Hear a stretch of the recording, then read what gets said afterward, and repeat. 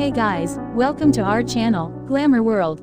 Desperate to sell, Jennifer Lopez reduces asking price on mega mansion. After buying a $65 million mansion with Ben Affleck, J.Lo is anxious to sell her former home.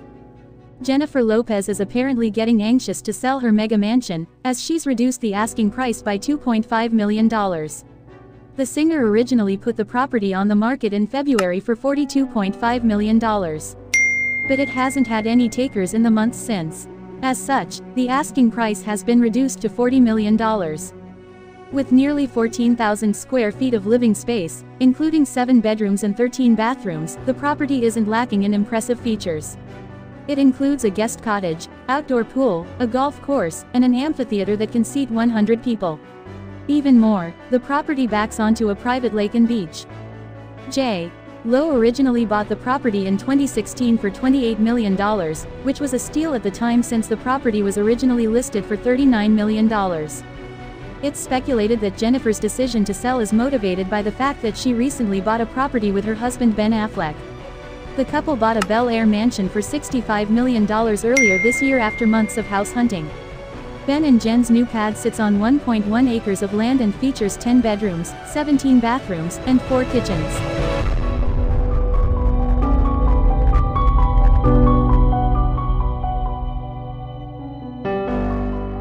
Like his wife, Ben is also trying to offload one of his properties. In December, he put his Pacific Palisades mansion up for sale for $30 million. He originally bought the property for $19 million following his divorce from Jennifer Garner.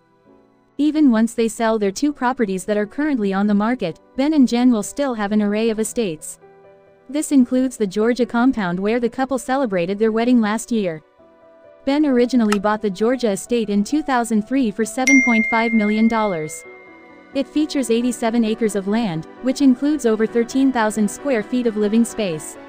Some of the main estate's features include a movie theater, recreation room, and a walk-in wine cellar. These aren't the only big moves that Jennifer has been making recently.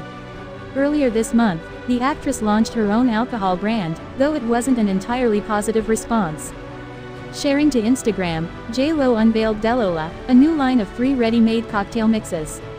However, many of the comments expressed surprise Jen chose to come out with an alcohol line, considering she's said in the past she doesn't drink and that her husband has openly admitted to having struggles with alcohol.